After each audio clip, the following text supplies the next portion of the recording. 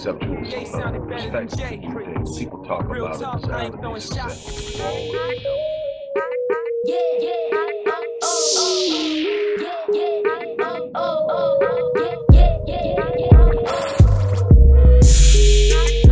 Wallace here, dropping in with a little special announcement for those who have followed me for any stretch of time.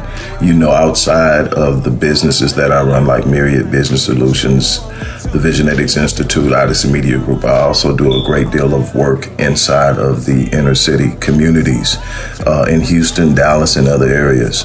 I'm asking now, as we push a fundraiser, that you support what the Odyssey Project is doing in the inner cities, especially with programs like Black Men Lead, which is a rite of passage initiative, and Restoring Ghetto's Forgotten Daughters, which is a program focused on helping young girls, but boys as well, suffering from childhood sexual abuse, rape, molestation, domestic abuse, absentee fatherhood, and so many other things. The information will be in the box. Thank you.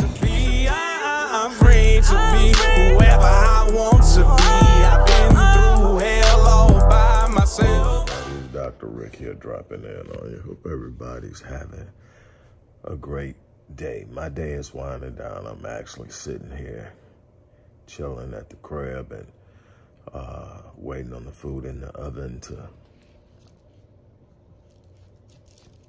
I don't know whether it won't come off, but anyway, waiting on the food in the oven. And so I decided to finally address this Master P Romeo thing. I've been getting hit a lot for it, and I sit back and, you know, I made an initial post after seeing P's initial video, and I've checked out some of the things that Romeo has said, and people are asking for my opinion. And the thing is, I know no matter what I say that there are going to be some people on the other side of what I'm saying. And the reason I'm addressing it again, not because of the celebrity thing, not because of the sensationalism, not because it's a big topic, but because it's a microcosm of an issue that I think plagues the community at a level where a lot of people are dealing with this in different ways. I think that we have failed in a lot of ways in the way we deal with our children. I think we have overcompensated in many ways for things we didn't have, the heavy-handedness of our parents, and I think that we've created an entitled generation. Now, I'm saying that, and I'm not dismissing Romeo, because there are some elements and components that I'm going to touch on. And again, a lot of this comes from speculation because nobody knows the inner workings of complete dynamics of what goes on in that family. What I can tell you is they're both hurting, they're both grieving. I think they both love each other. Romeo is grieving a sister, P is grieving a daughter, and there's some pain there, but there's also some anger, some frustration, and I think it's coming out and playing out in a way that is not healthy for either one. And it happens every day across this country, across this world. First and foremost, P's video is in response to Romeo basically calling him out in the public and putting him on blast. Now, here's the thing. It's easy to use our experiences with our parents or our kids and draw conclusions and take sides just based off of what someone says, because somebody is not telling the truth. What I tend to believe, and when I'm dealing with clients and I'm getting one side of the story, is I always make the assumption that I'm getting the weighted side. We tend to tell our stories from our perspective. We tend to present ourselves as the innocent one in a situation where both people probably have culpability. So when I look at this, I have to say, unless I have concrete proof then I have to assume that a person is presenting their side of the story. So then I have to look at it sort of as a performance and behavioral specialist. Try to discern based on what I'm seeing and what's going on and what I do know about the relationship just by observing. Here's the thing. P is saying that he's tried to guide the career of Romeo since he's been an adult, and he won't listen. He has other people in his ear, and they're telling him things, and he's not getting the success and the returns he wants, and he's acting out.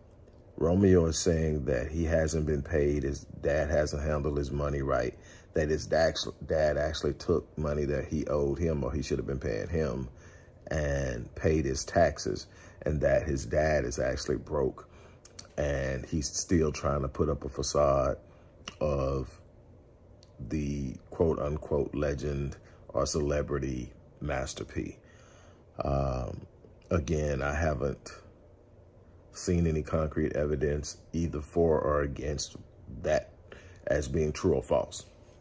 What I do know is kids tend to forget the things you do for them when you don't do what they want you to do. At times, my kids do it to me, my adult kids, depending on what's going on and what they feel I should do for them, can have a very entitled approach and mindset. My thing is, I'm going to always look out for my kids. I'm going to always be there for my kids. So if there's a time, and there have been times where my kids aren't speaking to me, my adult kids aren't speaking to me, it's because I've told them the truth about something, or they've wanted me to do something that I didn't do. I don't present myself as being a perfect father. I don't present myself as being a person who has always done everything perfectly, but I've always loved on my kids. I gave them a life better than the average kid had, in the sense of access to the things and a safe place to live in a nice, safe environment. I grew up in the hood, but they didn't have to. With that being said, same thing with Master P. He grew up in the hood in NOLA, and you know, he made sure his kids didn't. Nobody put P on. P hustled and got on. I think he got an insurance settlement for something that happened when Uncle died or something like that. He got the insurance money, and he just took it and hustled and grinded from there. And here's the thing that I look at. When Romeo is talking about what P didn't do financially, what I know for a fact is there are so many opportunities that Romeo had because P invested in him and put him on. Every opportunity he got, from playing ball at UCLA to movies to all that stuff, is because P put him on. Now, what did it cost P to put him on? Did P get a return in his investment? If we're talking business, we're talking business. So when P invests all this money in him, did he get a return in his investment? Because I guarantee you, he's not looking at that part.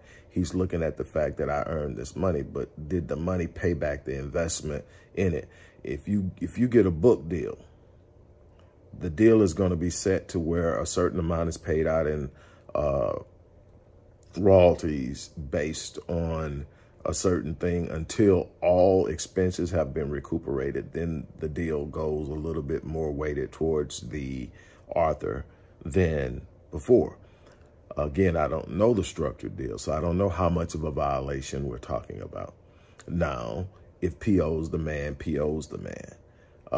And the thing is, we don't know that. But what I can tell you is that we have a dilemma between generations. In my generation, which P is in, where we, I think, overcorrected for the way we were reared and what we went through, and the fact that we had access to more resources financially than our parents had for us.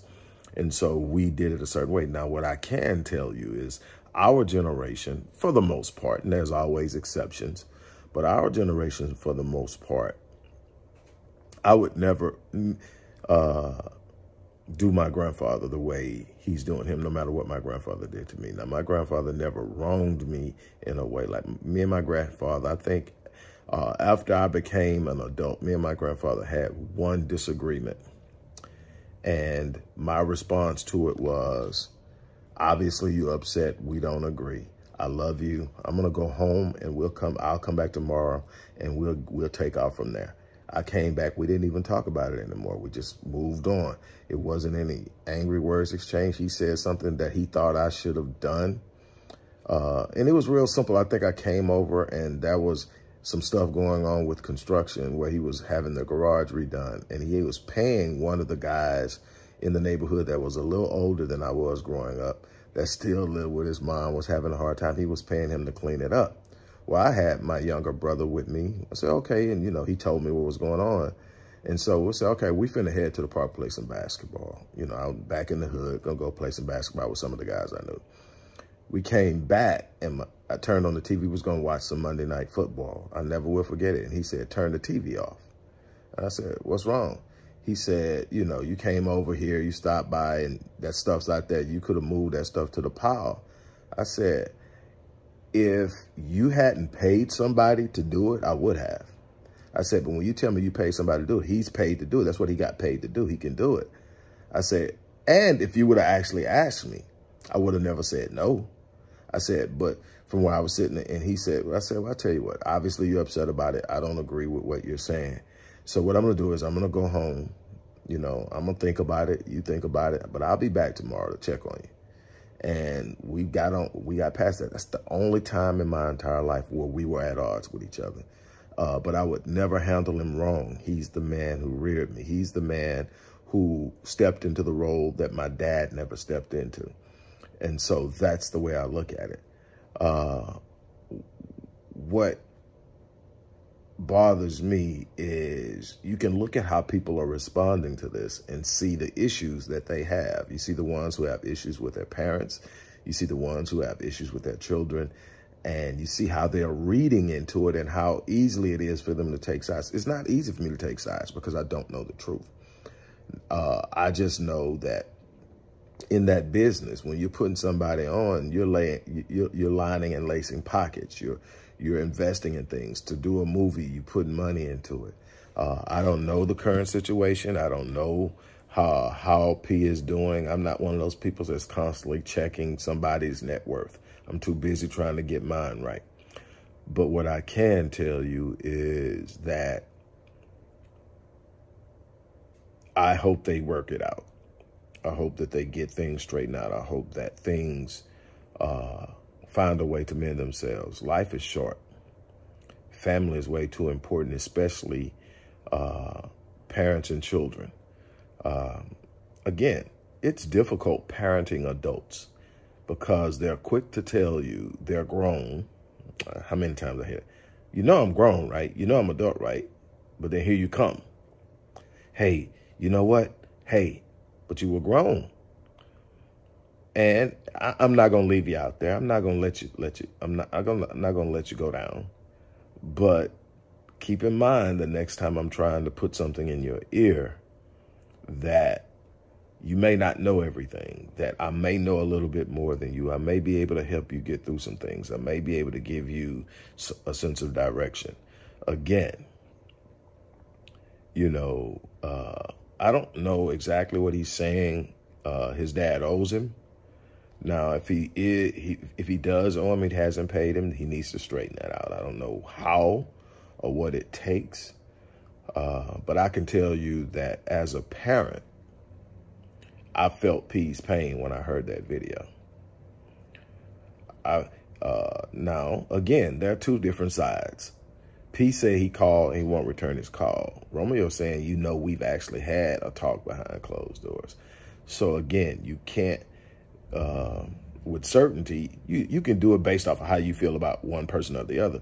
But there are a lot of people also, if we're going to be honest, that, for whatever reason, wants P to be wrong. P is that one cat that always held people down. And that's another thing that Romeo has a problem with. And I think that's the bigger issue. P's held everybody down. You know, P is the one that rescued Snoop from death row. You know, Mac 10. You know, he's the one that put him. No, I think Mac 10 went to Cash Money. I could be wrong. But I know he held Snoop down. He pulled some other people in. He showed them the business, and he didn't lock them in to where they couldn't do their own thing. He showed them the business, taught them how to do their own thing, and they went out and they were successful with the blueprint he gave them. Romeo says he's doing all this stuff in the community, but he has his kids that he's not, you know, not responding to or not being there for. And there's a lot of pain there. The one thing I can tell you is that Romeo is hurting. Why he's hurting may not be what he's saying. What he's saying is the thing that he can use to strike out at and, you know, hurt his dad with. This is about, hey, you hurt me, I'm hurting, I'm gonna hurt you. And that's not what we want to be as a family. That's not what we want to be as a race. There's obviously a lot of work to be done, so I'm hoping that they get it worked out. So that's my take on it. It's not just them. It's a microcosm of an issue that's going on in our community. It's just a different time, and kids don't have the respect that they used to have. We used to have a respect for our parents. And don't get me wrong, I'm not one of those people that think that parents can't be wrong. I definitely can be wrong. And my kids are allowed to come to me and tell me when they think I'm wrong, as long as they do it respectfully. You know, I'm not my grandparents because I said so, and you don't have a right to challenge me. I want you to tell me what bothers you. I want you to tell me if you're not feeling love. I want you to tell me if you feel like you don't have access to me. I want you to tell me in what ways you feel I failed you so that I can make amends for it. I'm not perfect. Every day I'm waking up and I'm trying to be better. I'm still parenting my 37-year-old daughter, who happens to be the closest to me because, you know, I was a teenager when she came along. And so, you know, we kind of grew up together. And she has seen my energy and my effort towards every last one of my kids because she's watched it all. And she has an appreciation for me that really makes me feel good. And, of course, my baby girl, she's 8. You know, daddy, everything rises and sets in me. The teenagers are like, dude, give me some space. But the ones in between, you know, love me 1 minute, dude, give me some space the next minute. And I'm good with all that. You know, I'm not trying to run your life. I'm just trying to make sure you have one. So on that note, look, man, that's what it is. If you're watching this video, you've seen the preemptive intro to this video. You know that we're in the middle of a fundraiser. Look, go to the description box and click the link and donate. We are going to have to make a difference in what's going on in our communities. And the Odyssey Project has done that in so many different ways. If you follow me, you know I've been doing this for years. So on that note, I'm going to get ready to get off of here. You guys, thanks for stopping in. You have an unbelievable and awesome remainder of your day. I'm out.